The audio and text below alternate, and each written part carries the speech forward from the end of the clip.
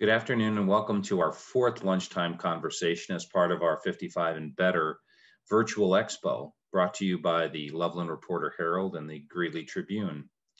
My name is Al Manzi. I'm President and CEO for Prairie Mountain Media and also publisher for the Reporter Herald and the Tribune. Today's session is very interesting. It's entitled Vascular Health, Leg Veins, and How to Treat Them. I'm joined today by Angela Cole, who's a physician's assistant at American Vein and Vascular Institute. Immediately following Angela's presentation, I'll moderate a Q&A session. Please feel free to enter your questions anytime during the presentation using the Q&A feature or chat feature on your device. So without further ado, please welcome Angela Cole.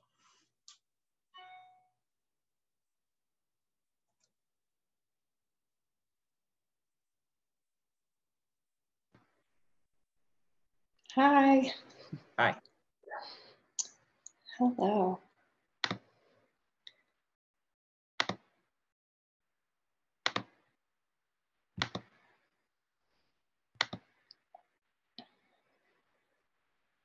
Sorry, I'm just working on sharing here.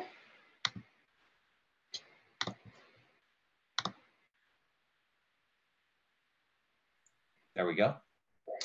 All right, I'll go ahead and get started. Hi, my name is Angela Cole. I'm a physician assistant with American Vein and Vascular Institute. I have been a physician assistant for 10 years, and I've been doing vein procedures and treating vascular patients for about a little over 6 years. And I have been with American Vein and Vascular Institute for a little over 5. So I really love what I do and I really like to talk about it. So I'm really excited to get to do this. I'm going to probably just start by sharing a little about our clinics and then go into some common symptoms and treatment and hopefully address questions that I see a lot in the clinic.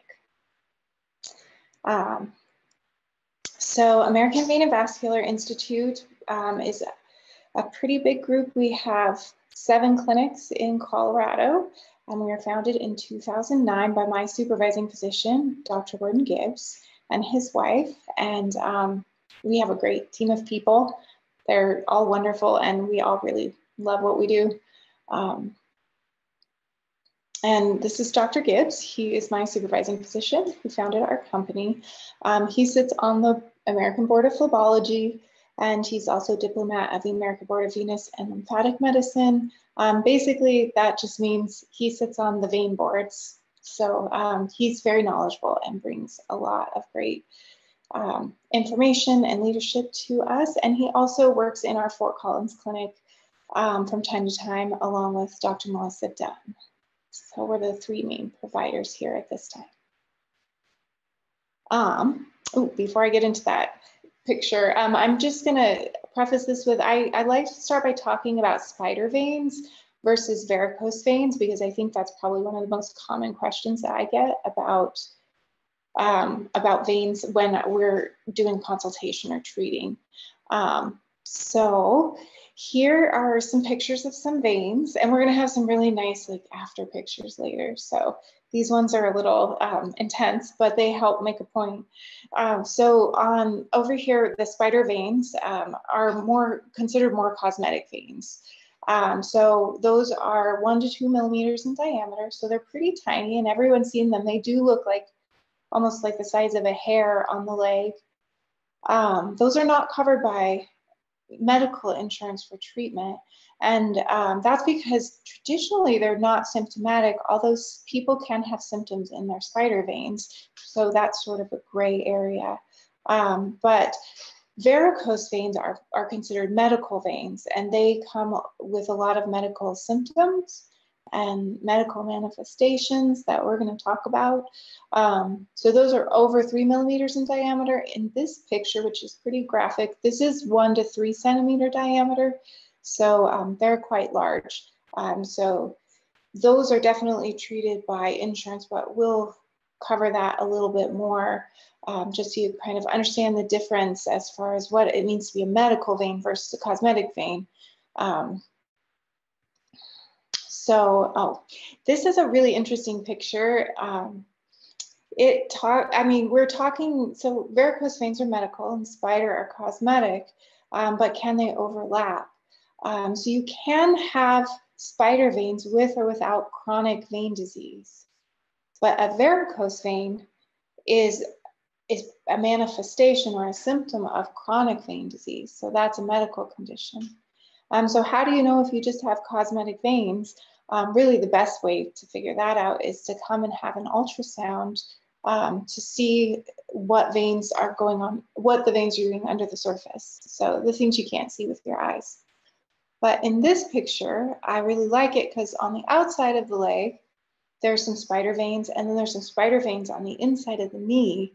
And this is not true of every single person, but typically those ones on the outside of the leg are going to be asymptomatic. So they're not going to cause people any trouble, and they're not going to be associated with a medical disease. Whereas those ones around the inside of the knee are more typically related to chronic vein disease. Spider veins can be a little tricky, but I guess the take-home message is that they're not covered by insurance for treatment. And sometimes they are not even related to a medical disease. They're just a cosmetic concern.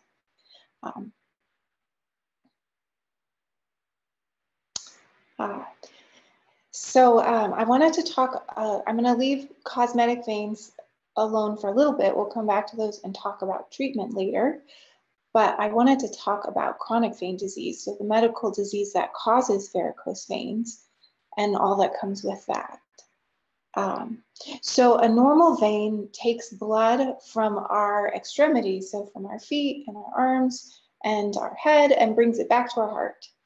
And your arteries are, we're not really talking about your arteries today, but they're part of this loop as well. So your heart pumps blood, and that pumps the blood into your legs and feet and arms. And then we move the muscles in our body. So our calf pump, so when we pump our calf muscle, when we walk, when we use our arms, that squeezes the veins and pushes the blood back towards our heart. And that's the loop. So both of those should be one-way roads. So a normal vein is a one-way road towards the heart and lungs. And the way that that's accomplished is by these little valves that keep blood from going back towards your feet. So in a healthy vein, you will walk and you'll pump your calf muscle and it'll squish that blood back up towards your heart. And then these little valves or doorways will snap shut so that the blood can't flush back towards your feet. But in a diseased vein, on the other side of the picture, the valves don't close properly. And the vein wall is weak and it gets distended. And so the blood gets squished up towards your heart when you walk. So nice, healthy blood flow towards your heart, but then no doorway closes to prevent that backflow because it cannot because of the vein disease. And so you get congestion of blood in your legs. And I have a couple more cartoons of that too. So here's another, I love this picture because it's a really great picture of a healthy blood flow. So these little red speckles, those are your blood cells. When you're walking, you're pumping that blood up towards your heart. And then when you stop to rest, or when you're not pumping your calf muscle in your leg, then those little doorways or valves snap shut and the blood doesn't flush back towards your feet. And that's healthy. And then here is our diseased veins. And the blood is flushing back towards the feet in both of these pictures. And the reason it's happening under the valve failure picture is just because the valves are malfunctioning. So they're like Western doors. Instead of snapping shut, they're flapping back and forth. This doesn't mean that the blood just keeps going back towards your feet. It's more of a 2 steps forward, 1 step back scenario. So you do get blood going up towards your heart, but then it flushes back towards your feet a little bit. And the more vein disease you get, the more blood flushes back. And as more blood congests in those veins in your legs, you get these distended varicose veins. So that's the medical disease. So these are in veins 3 millimeters in diameter or larger, sometimes much larger. And that is what causes all the manifestations of chronic vein disease or the symptoms of chronic vein disease. So I like this picture because you can't see any vein disease on this person, but she could have vein disease because you can't always see it. So before, I'm going to go back to my previous slide. So here, your valve failure patient over here, those veins are not varicose veins yet. They're just malfunctioning. And so you don't see varicose veins, but a person may complain of having heavy legs, achy legs. The most common thing that I hear about is feeling like my legs feel really heavy when I try to walk up the stairs. Or I feel like by the end of the day, I'm dragging my legs around. And other people have spouses or partners who are complaining of not being able to sleep because restless legs and leg cramps at night keep you tossing and turning, which affects you and your sleeping partner. Itchy, dry skin is one that people miss a lot just because it almost seems like, oh, I just need to put more lotion on. But really, you're just not getting enough circulation, so the skin's getting really dry and itchy. And then the most common thing is, oh, I thought I was just getting older and slowing down. And, you know, this is just part of aging, when actually the heaviness and fatigue really in the legs, it's like a tired legs at the end of the day, is not always coming from just natural aging. So those are some of the, so the next slide here we're coming into is going to be pictures of the disease when it gets at its worst. And I almost hate to share the scary pictures because if we address it early on, it doesn't have to develop into all of these different manifestations, but let's just take a look just to go over it. So as advanced symptoms occur, you start to see the bulgy veins on the surface of the skin. And then the skin changes. This one's kind of tricky because sometimes people think they just have a really dark suntan on their lower calves by their ankle that never goes away. And they don't really even notice that it's more tan there than the other parts of their body.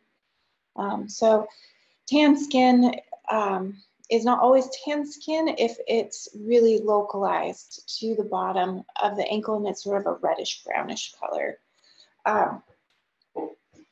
So ulcers can also occur, and those are the really scary pictures. We really like to catch it before it gets there, but these symptoms take years and these things take years to develop. So what you're looking for in the beginning are small bulgy veins, leg cramps, leg heaviness, leg fatigue, restless legs, and things like that.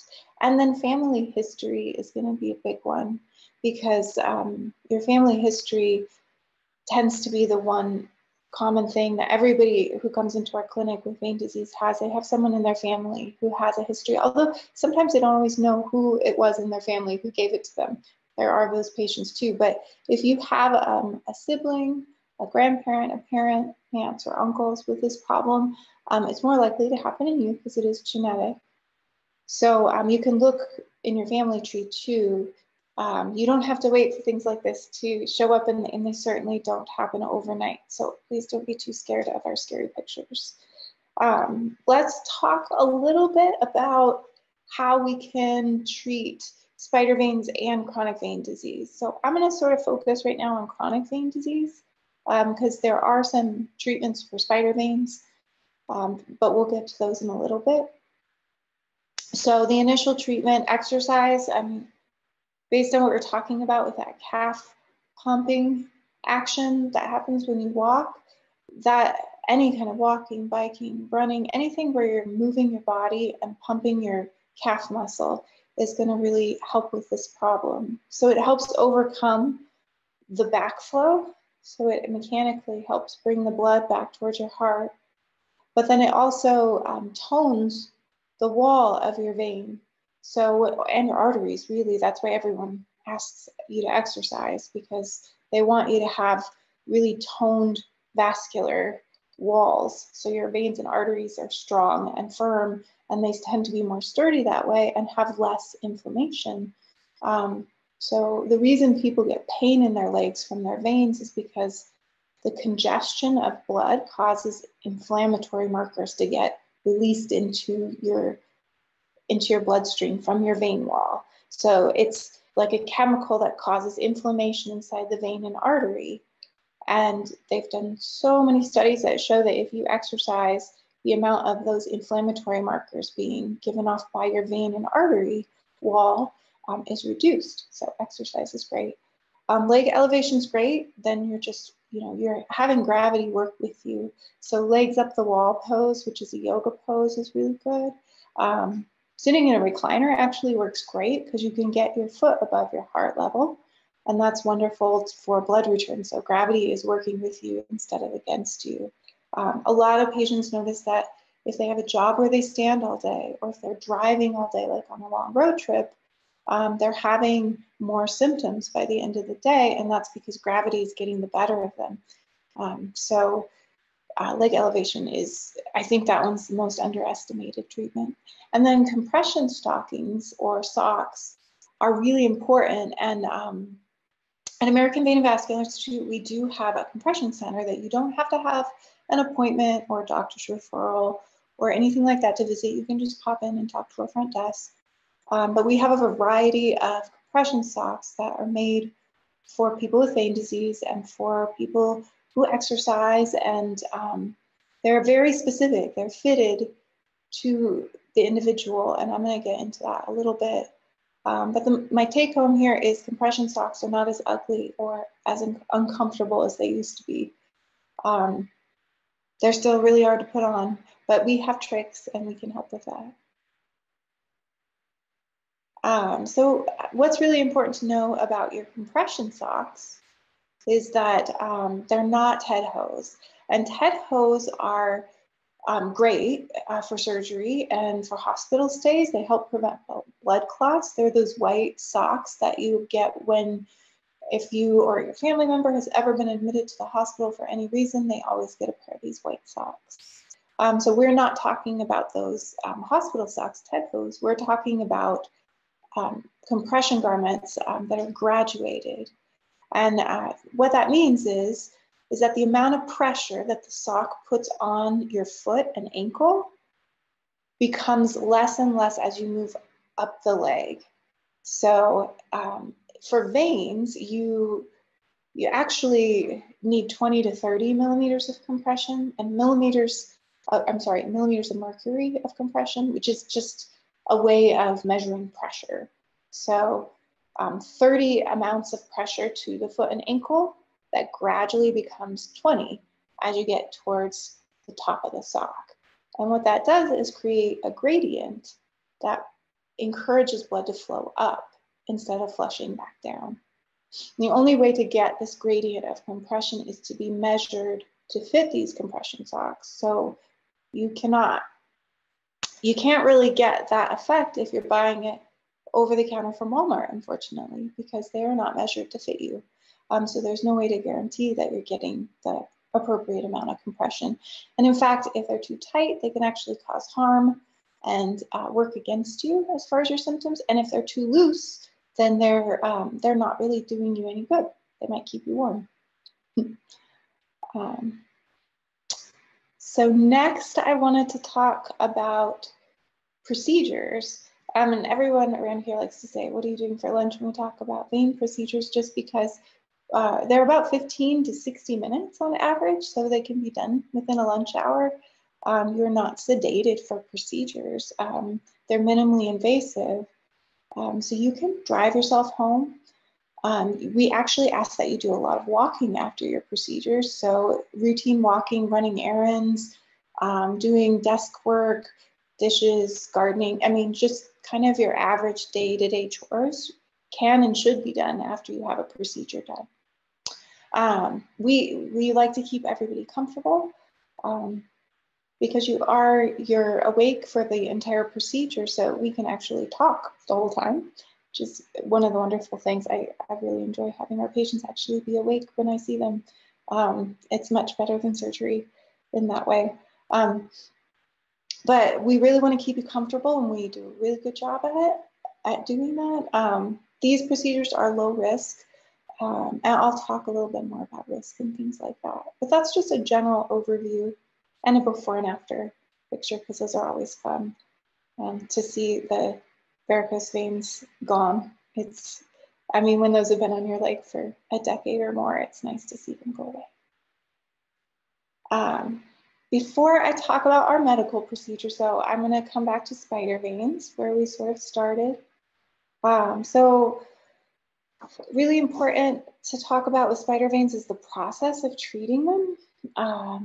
They're treated with injections, so we actually inject medicine into those little veins with a very tiny needle. So it's a little pokey, but it's really tolerable. You have to have it done about 3 times to really get the results. So your before picture versus your after picture is 3 rounds of those injections. And there's about 6 to 8 weeks in between each treatment. And in the middle, like right after you get your treatment done, things look worse before they look better. So it is something that requires some patience and some time. If you're planning on going on a trip to the beach, you want to make sure you start this process like 6 months before that trip. If you're hoping to have your legs ready for summer, you're going to want to start the end of summer the previous year. Excuse me. So you're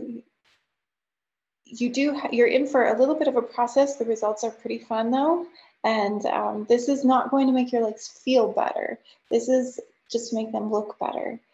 Every once in a while we have patients where they have a vein that really bothers them, and it's a spider vein, so it burns and itches, and it does have some symptoms, and that can get better.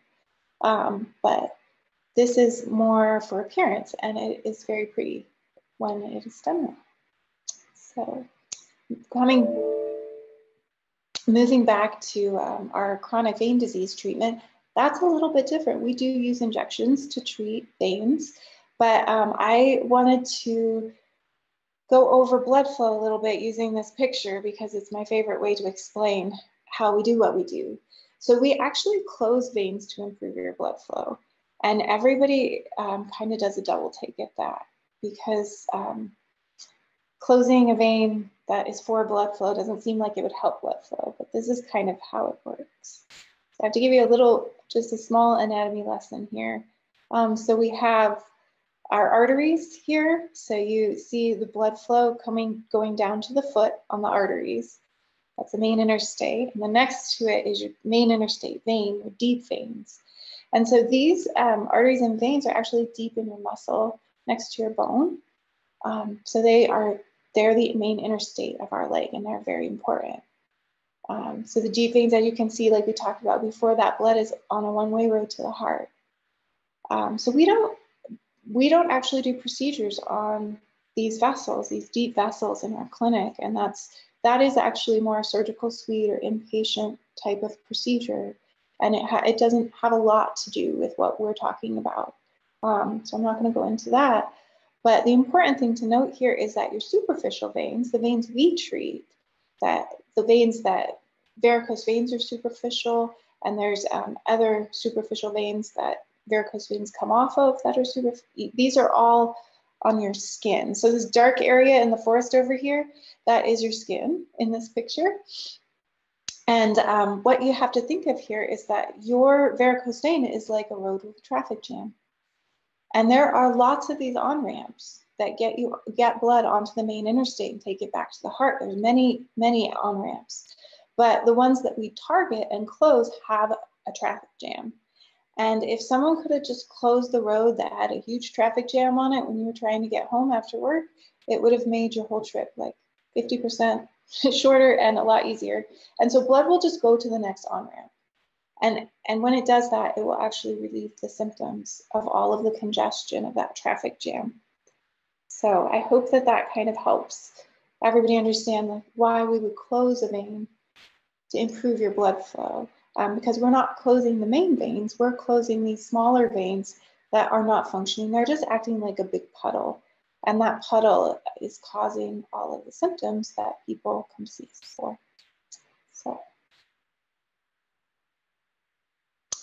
I'm going to just briefly go over some of these treatments. This says how to treat spider veins and chronic vein disease. That's actually not accurate because spider veins don't get treated this way. We're just talking about medical veins in this slide. So sorry about that.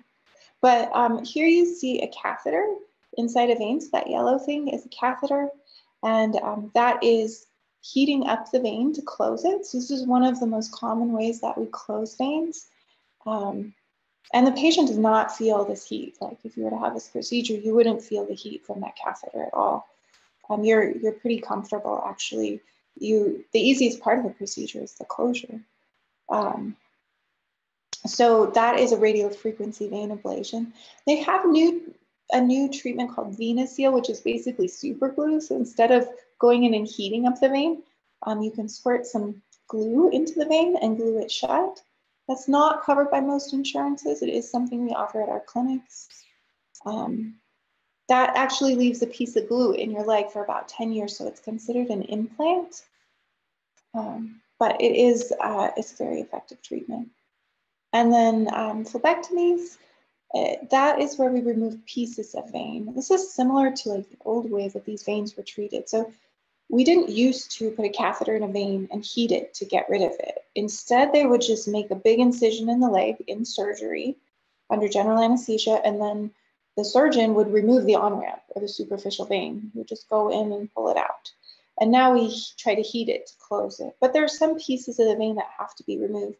So we do like a micro version of a stripping. So we call it a microphlebectomy or ambulatory phlebectomy, where we're just removing little pieces of the vein, and we don't use sutures. I mean, that's how small these little incisions are. They're more like a puncture. So there are ways to non-invasively remove these veins and treat them that are actually, they sound fairly intense, but we can actually keep you very comfortable for them, and they're very low risk. So the ultrasound guided foam sclerotherapy, and you guys, no one has to remember, we never expect anyone to remember these big words, but we have to kind of call them by their names. That is just like cosmetic injections, except we're doing it in medical veins using ultrasound guidance.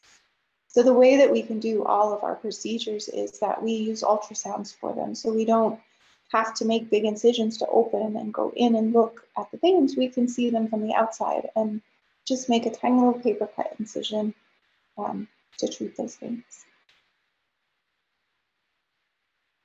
And then the before and after pictures, which are the most fun. So this patient had that catheter treatment. So the catheter treated their vein from here to here in the thigh. And then injections were done in the calf. And then a small phlebectomy was done here to remove these veins. You can see like these little tiny puncture incisions. And then here's after 6 months. So those are really wonderful results. And we always pick really healthy, active people to do our before and after pictures. So I'm just gonna I'm gonna note that right now. So this patient was very active. That's why she did not have a lot of swelling. And she didn't have a lot of skin changes. She didn't have that brownish sunburn on the bottom of her calf and ankle because she was doing a lot of conservative therapies to try to treat her disease. So that is, it can't be underestimated how important conservative treatment is in addition to treating with procedures, because it really saves your skin. And in the end, that's what we're trying to do, is to keep people mobile, doing all their activities the way they usually would, and also protect their skin health. Yeah. She is a great example. Recovery, then go back to low impact activities immediately after your procedures. And you can return to high impact activities after about 1 week. And that's a soft rule. We just really encourage people to let their bodies heal. But if you had to like run, or if you needed to lift something heavy, it's not dangerous. It's actually more the pressure from high impact activities could cause some treatment failure. So it's not actually dangerous, but we really encourage people not to go back to activities until after high impact activities, so after a week. And no airplane flights for 10 days to reduce risk of blood clot. And there's no soaking in hot tubs or bathtubs for 7 days after the procedures. The risk of getting a complication like a blood clot, which would be the most serious complication you could have from a procedure, is very low. It's less than 1%. And it's low enough that if you are otherwise healthy and have no other risk factors, we don't put you on a blood thinner for these procedures, because a blood thinner would be used in this case to prevent a blood clot during procedures, but we don't really need to use those in most people. It's very rare we do. The reason being is that the risk of using a blood thinner is often higher than the risk of having a procedure. So it's not really beneficial to use. So yeah, I think that kind of covers procedures. I gave you a very crash course in procedures, but definitely if anyone has questions, please let me know at the end. And outcomes and recurrence. So relief of symptoms. Sometimes patients actually get off the table and say, oh wow, my leg feels lighter. Every now and again, it's really fun, but usually it takes a couple days to start noticing some improvement. So what you would be noticing is whatever your primary symptom you came to be treated for would improve. If you had horrible night cramps, you notice this gradually starts to become less frequent, less intense. Sometimes they even clear up. Heaviness, you have lighter legs. We have runners. So people who are running and timing their runs, who've seen their time go down on their runs when they resume running, because their legs feel so much lighter, they can actually run faster, which is really fun. My favorite is walking the dog. There's a lot of patients that come in and they're like, I can barely walk my dog anymore because my legs are so heavy and they feel so achy and tired all the time. And then after procedures, they are walking their dog again regularly. So that's probably one of my favorites. But lots of good results. It makes it a very rewarding field to work in. Varicose vein recurrence. So how likely is it that your vein problem is going to come back? Pretty much 100% likely, because we don't cure your vein problem, we manage it. So we manage it by treating the symptoms and the skin changes that we see. If you were to not do any follow-up, you have about a 15, I would say it's higher than that, but this is most current research, about a 15% chance of seeing veins return after about 2 to 7 years after you have your procedures. The great thing is that if you follow up and come every 1 to 3 years for an ultrasound, we can usually catch those veins before you actually see them on the surface of your skin, because we're checking with ultrasound, and then we can treat them with injections. And my motto is, if I have to do a phlebectomy where I'm removing a varicose vein, my goal is, let's never do this again. Let's do as few procedures over your lifetime as we can, and try to catch this problem a little earlier now that we know that it's there. So let me see. Okay, I think that's all I have. Angela, that was outstanding. Really, really interesting information. I've got some questions for you, and I'm sure our participants will as well. Can you talk about the occurrence of varicose veins in terms of men versus women and age ranges? Yes, yeah. So usually we're seeing varicose veins in women, and there's a couple reasons for that. Female hormones actually cause the vein wall to be less sturdy. So women are just generally more prone to the disease. So is there hormone treatments that can help as well? No, it's kind of a natural part of being female. If you are not genetically predisposed to having varicose veins, it's unlikely that your female hormones are just going to cause you to have varicose veins. But if you have a genetic predisposition, you're more likely to see varicose veins as a female than a male, because your body naturally has hormones that cause our veins to be soft. And those are important hormones. We want that to happen because during pregnancy, we need everything to soften up in the female body in order to give birth. So it's actually a normal, healthy function of the body to have female hormones softening our our veins, if you will. That's kind of the way I like to describe it. But that means that women are more prone. And when a woman carries a baby, she increases the volume of blood in her body. And that also causes veins to become more distended. And there's a lot of pressure on her vascular system from the baby that she's carrying, just physically. So a lot of women are seeing varicose veins after their first, second, third child, and they get worse progressively if they continue to have more children. So it can happen anywhere from the 30s to the 50s and 60s. I don't think anyone has studied this, but I really noticed that if your mom got varicose veins when she was 65, it's more likely that you're going to see your veins at 65. If your mom got her varicose veins at 30 after she gave birth, that's more likely going to be your manifestation of the disease. So it seems like the genetic component has a big role to play. And what about for men?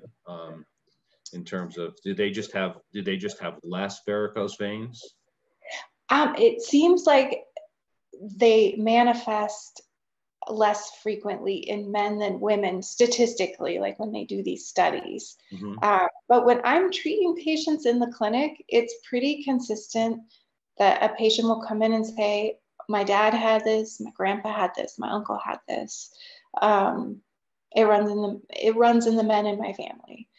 So it's very uncommon for me to see a gentleman who says, I don't know where this came from. No one in my family had this. So yeah, that seems to be the primary thing, is your family history. So you mentioned runners. Do you see it more in people who continue to exercise vigorously as they age, or is it more common in people who are less active? So this is really interesting. You will get the disease whether or not you're active. If it runs in your family and you're predisposed to it, you will get it. And we're talking about like 25 to 30% of the population has some sort of predisposition to this. But the really interesting thing about runners, so people who exercise vigorously versus sedentary people, is that the people who exercise vigorously usually have more varicose veins by the time they see us. And the reason is that they don't tend to get the symptoms of pain that sedentary people get. Because of that piece, that component I was talking about, when you exercise, the amount of inflammatory markers that are produced by your veins and arteries reduces significantly.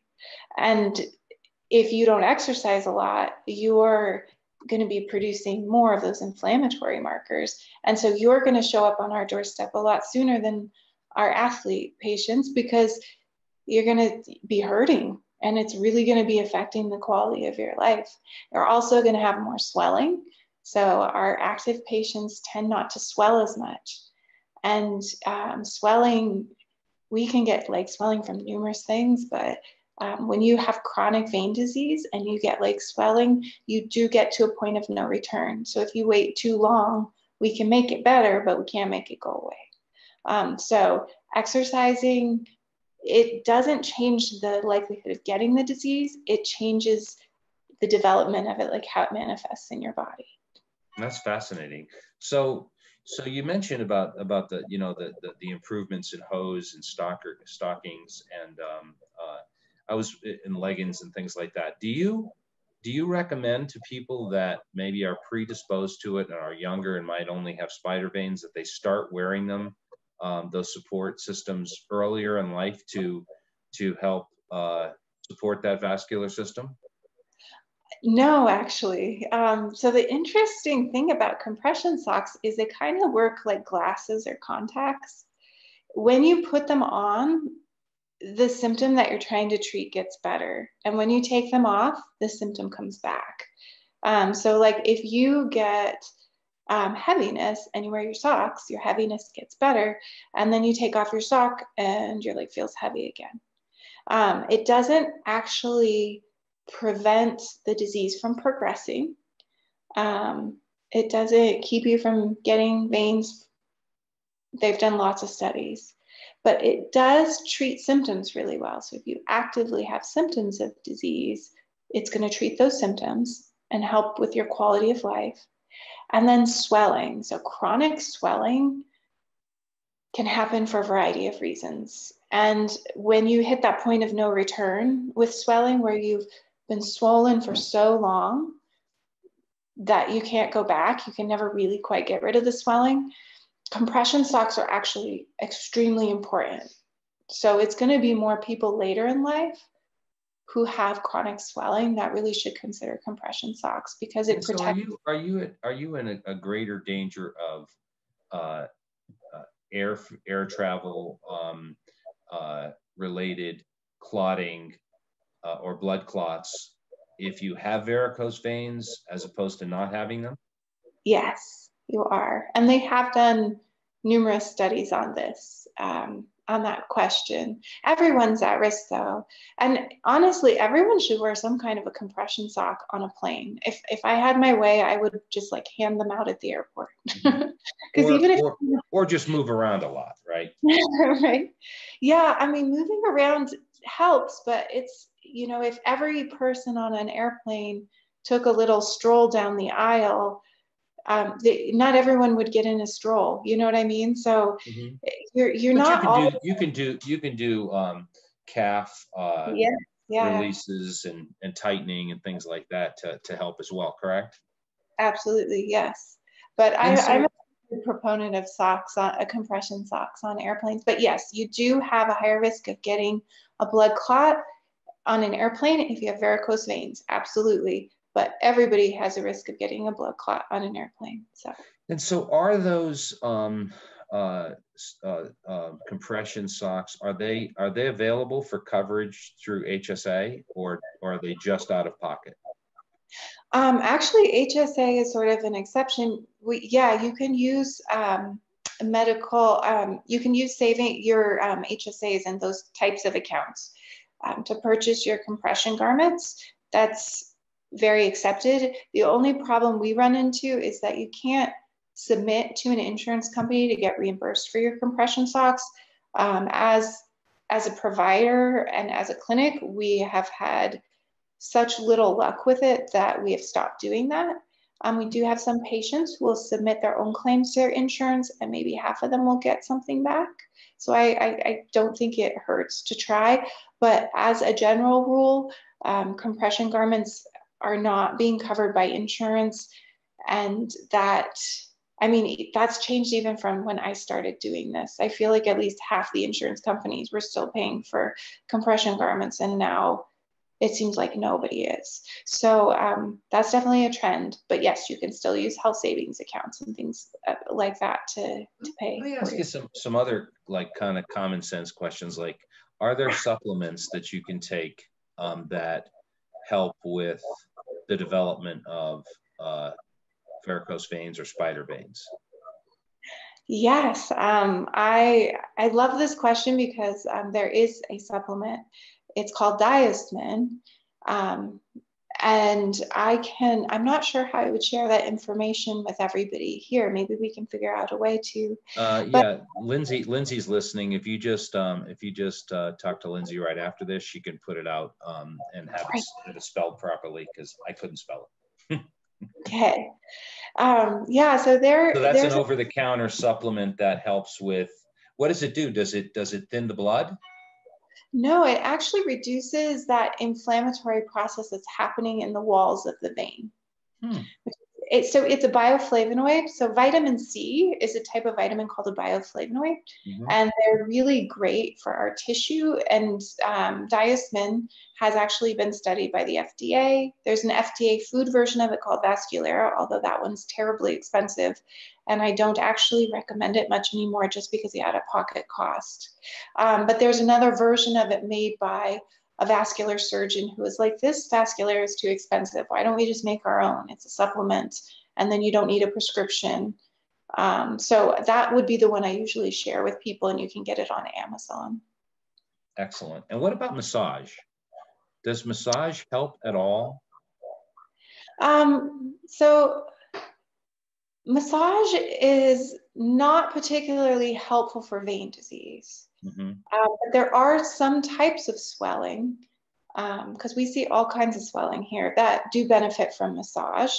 But if you're strictly talking vein disease, then massage doesn't necessarily help. It might help you feel better, which is Mm-hmm. always wonderful. So, You know, I'm going to ask you two questions here, simply because I know people will have this on their mind. Can you give a range for the three treatments for spider vein, which is the cosmetic portion, and then the insurance covered one for varicose? What ranges is somebody looking at if they decided, hey, I think I want to do this cosmetic surgery? Well, not cosmetic treatment for my spider veins. So the cosmetic treatment for spider veins, I believe right now, is $375 for a block of time. I think it's a 15-minute block, and I can treat a lot of veins in 15 minutes, but it just depends on the person. I mean, usually you get some sort of a discount if you purchase 3 blocks of time at once. So if you want to purchase all 3 of your treatment sessions up front, then they give you a discount off of it.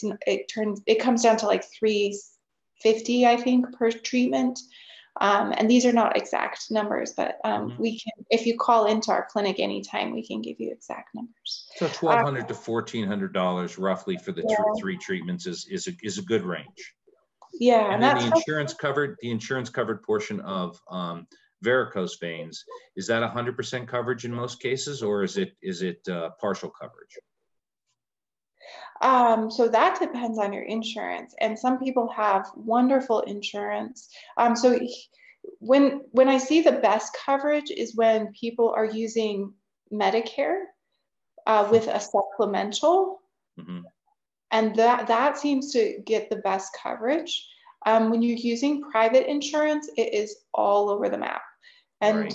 Usually how we do it in our clinic is once we make sure you, because every single insurance company has a different treatment requirement guideline. So once we make sure you meet your insurance's guidelines, we submit to them to get approval for your treatment, and they will approve what they think is appropriate, and then they will give us numbers, and then we will create an out-of-pocket estimate and give that to our patient.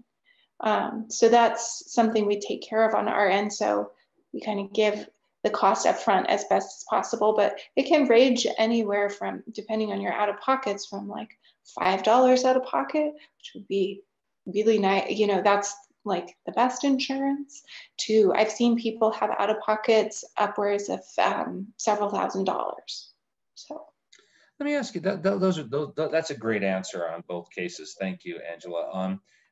What about inversion tables? You know, they're becoming more and more popular for back issues and knee issues and things like that.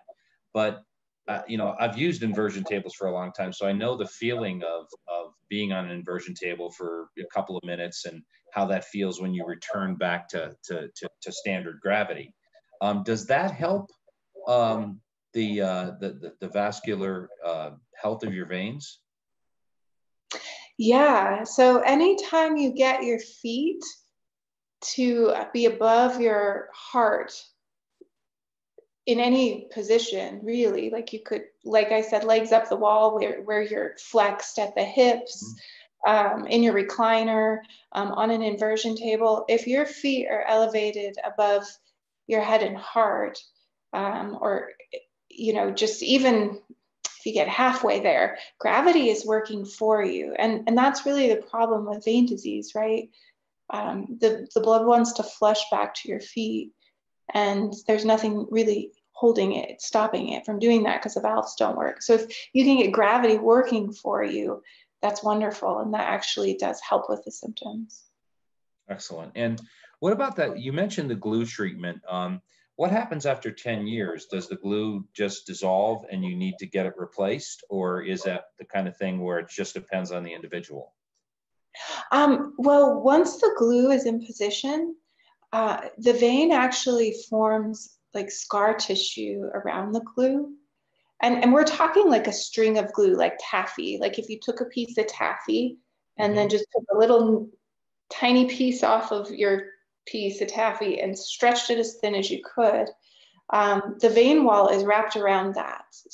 And it turns into a scar, and your body actually absorbs that scar many years before it absorbs the glue that closed the vein. So the vein's gone by the time the glue is gone, so you wouldn't need to repeat it. Does your body continuously in the legs, like in the heart, develop additional collateral circulation as you age? It depends on how you use your legs, but yes, there is a potential for that. Because I've had patients ask me, well, what if you run out of on-ramps? I'm like, that is a great question. And we don't tend to, because there are so many of those collaterals in our superficial system. Well, Angela, this was a great session. I really enjoyed your presentation, and I'm sure our listeners did as well. Great answers to all the questions. I'm so appreciative. We thank you so much, and we hope to see you again at another session of our aging programs. Thank you. It's been a pleasure. Thanks so much. Thank you. Bye-bye. Bye-bye.